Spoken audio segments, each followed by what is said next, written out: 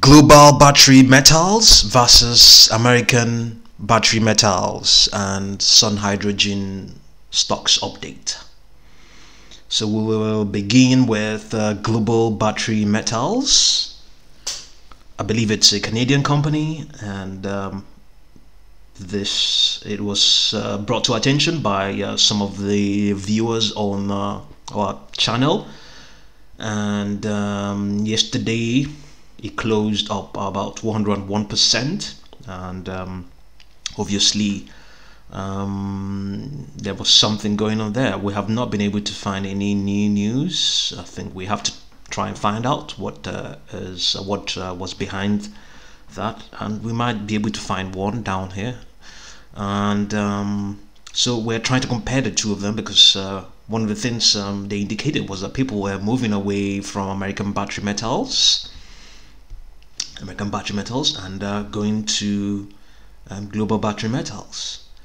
And if we're going to compare them, we will just have a look. First of all, global battery metals is still worth $82.8 million. 442.9 million shares outstanding, whereas global American battery metals is a behemoth already, worth $1.9 billion. It's a small cap. Of late, billion-dollar companies are regarded, or rather, $2 billion companies are regarded as a small cap. That's where we are right now. And then 407, about 10 times more shares outstanding. And we also have a position in American battery metals. We have to let you know that. And if we are going to compare, it's easily, it's a no-brainer. Where would you, if you have to choose between the two of them for now, where would you be? I mean, it's tempting to say, well, easily global battery metals. I mean, it's still cheap, but already it is nearly half of what American battery metals is. And what does that indicate? By the time it gets to $4, we are going to be looking at a valuation of about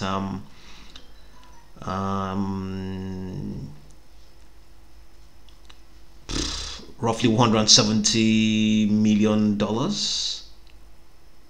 So does that is that the end? It just simply points to the fact that it could even run way beyond $4. I mean, this is not the fact. This is not what is going to happen. This is not a prediction. This is not even an analysis or anything like that.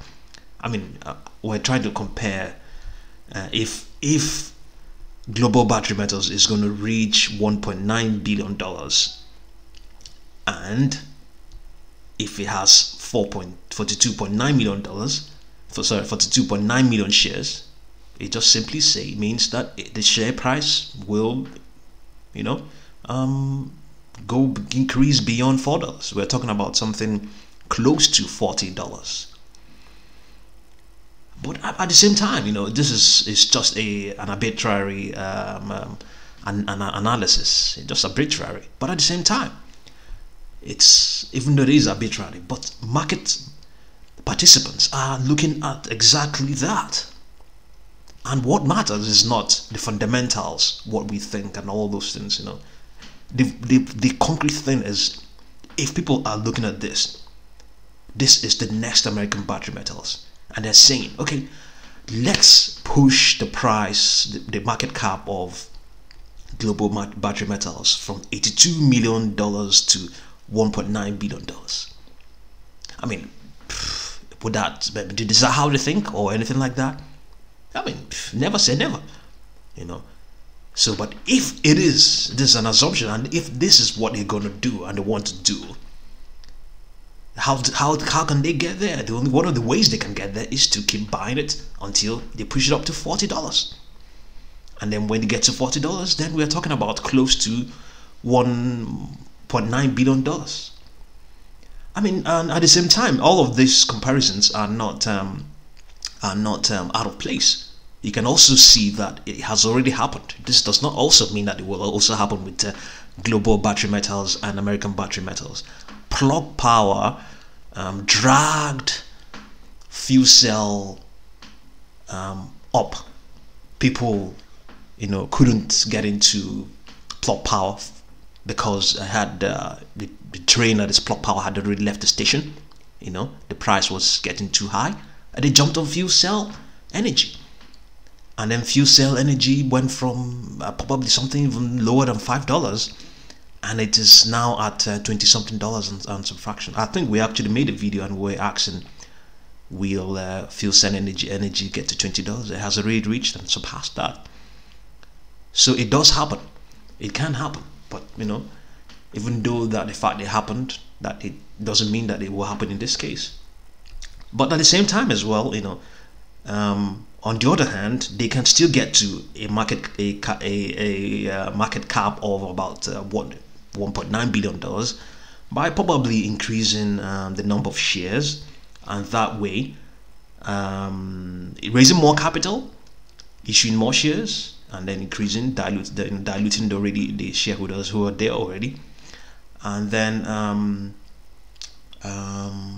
they can subsequently reach that $1.9 billion or $1 billion valuation, and also keeping the price affordable, because if they issue more shares, they're likely to dilute the share. I mean, it's a dilution, and maybe the price might still be, will be tempered. It will be kept.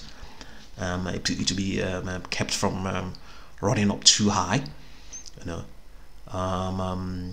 yeah,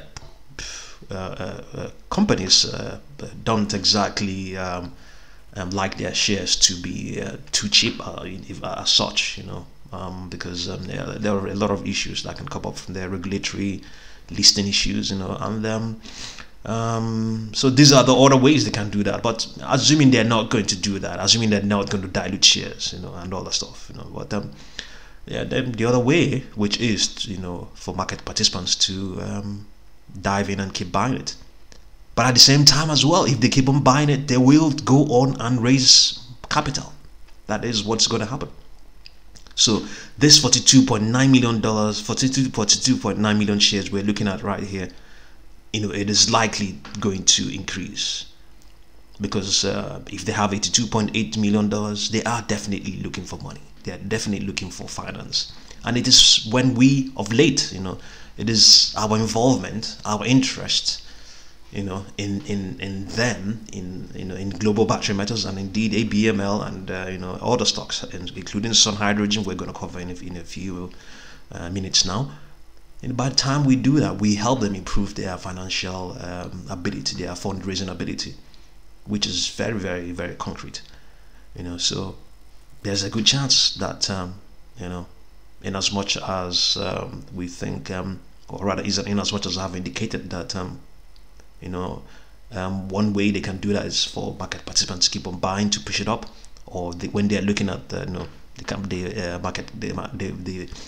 market cap of these two stocks. And so the more we get involved, the more the likelihood of global battery metal executives going out there to raise more capital and probably dilute the shares, So it's not a bad thing as such. We all stand a chance of benefiting from it.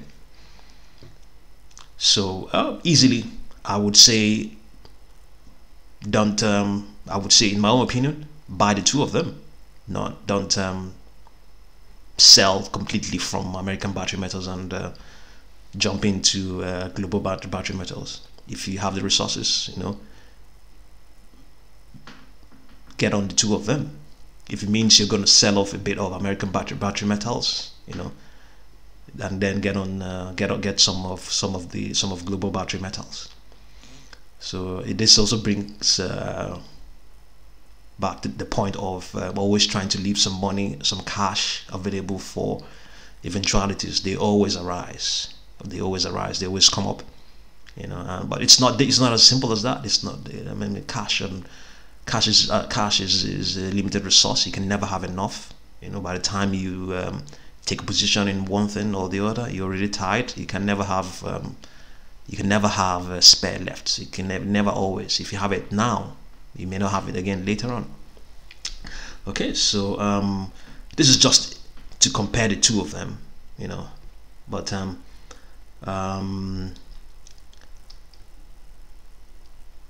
all in all, it's run up a huge gain. You can see we covered global battery metals in our last video thereabout.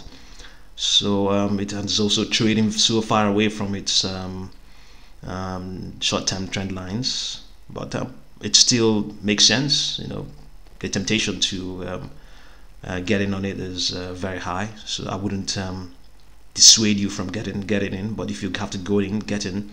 Don't you know, stake your savings in it, just a small amount of money, and you see how it goes. And that is also the case with ABML. You know, it's gradually increasing in price now as well. So you have to, if you can afford to buy it at this current price, you can also do so. So let's have a look at SunHydrogen.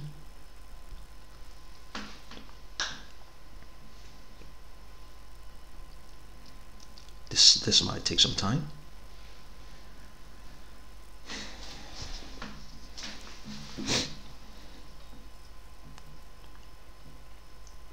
Okay, so we have a position in SunHydrogen as well.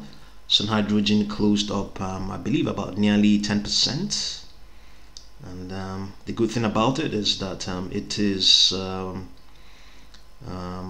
trying to retrace that. It's trying to challenge that all-time high of 30 cents. So it's currently at roughly 24 cents. And if we can try and see if we can do an extension level projection, I think we can choose, let's see if we can choose 23 cents, and then this 20 cents, so thereabout, and then 24 cents. So I think we have done that in the past. We still had a price, an extension level of 29 cents. I think we can still maintain that 29 cents for an extension level. For that's the next extension level from the current 24 cent it is now, which is roughly that all-time high as well, roughly there. And then 100% extension level, which is the next one after the 61.8 extension level, we'll put it at probably roughly 32 cents. I think you know, that analysis or projection we had some days ago is still intact, because even though it's closed up 10% in the last session of the 8th of February, it still hasn't reached that extension level, so we will still maintain that.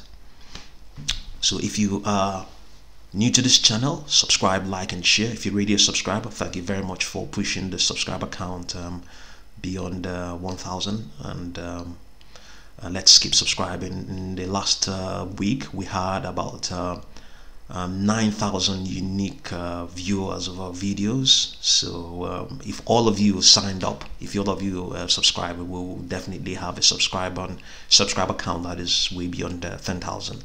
So thank you very much for watching this video and supporting this channel. Thank you very much.